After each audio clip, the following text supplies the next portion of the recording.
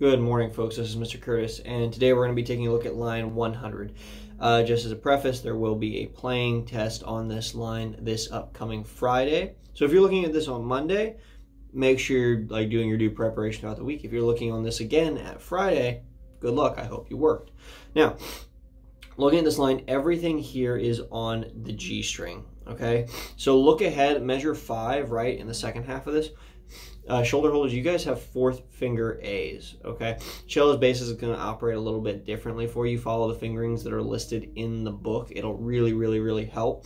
Otherwise, for shoulder holders, this elbow, this left elbow, should be in the entire time when you're set to get to that lower set G string.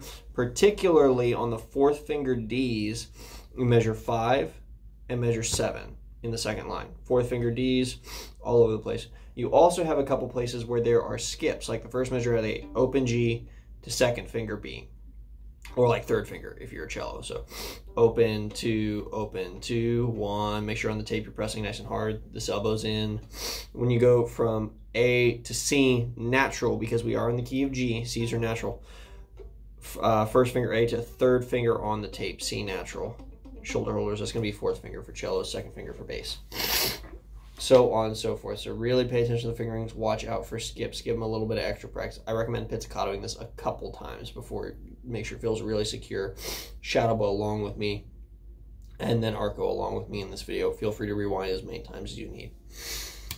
I have my metronome set to 60.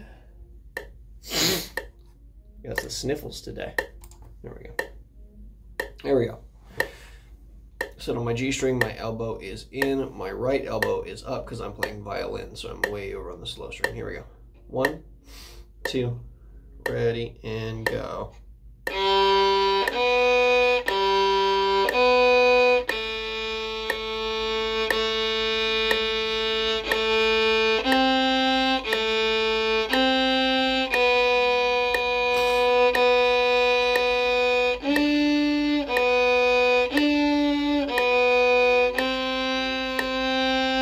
Another fourth finger.